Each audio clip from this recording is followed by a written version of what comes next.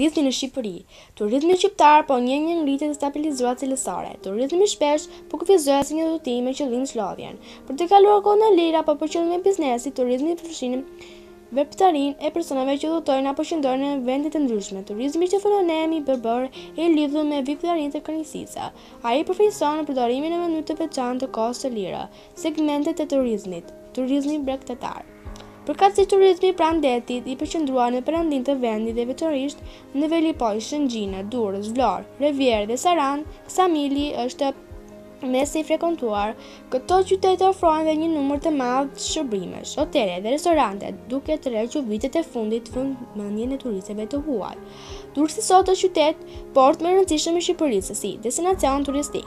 Në pjesën jugore ndodhet plazhi i tij, i gjatë me shumë se 10 kilometra. Gjatë periudhës veriore në Durrës vinë më shumë se 150.000 turistë në hujrat e detit Adriatik. Monumentet e qytetit antik i kanë rezistuar kohës dhe janë akoma sot në një gjendje të mirë. Durrësi është një destinacion interesant për turizmin historik. Vlora me një popullsi prej 150.000 banorësh ndodhet në jug-perëndim të Shqipërisë, në bregdetin Adriatik. Vlora është një qendër turistike dhe përgjatë plazheve të saj do të gjeni shumë hotele dhe restorante. Saranda, qyteti i bukur i Sarandës ofron një stil dhe atmosferë të veçantë. Panorama e detit, shmëllshmëria e florës e favorizuar dhe klima e butë bëjnë Sarandën një qendër kryesore e pushimesh dhe një qytet i rëndësishëm turistik.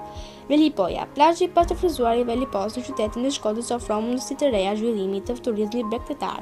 Derdhja e bunës në veri të vendit shënon drejt jugut vijën bregdetare shqiptare. Ranishtja me veriore e vendit është ajo e Velipojës, që gjendet rreth 25 km larg qytetit të Shkodrës. Semani, plazhi i Semanit është një prej plazheve më piktoreske në Shqipëri. Plazhi është rreth 3.5 km gjatë dhe rreth 2 km gjerë. Dy prej veçorive donike të këtij plazhi janë rërehimët dhe pyjet e bukura me pisha.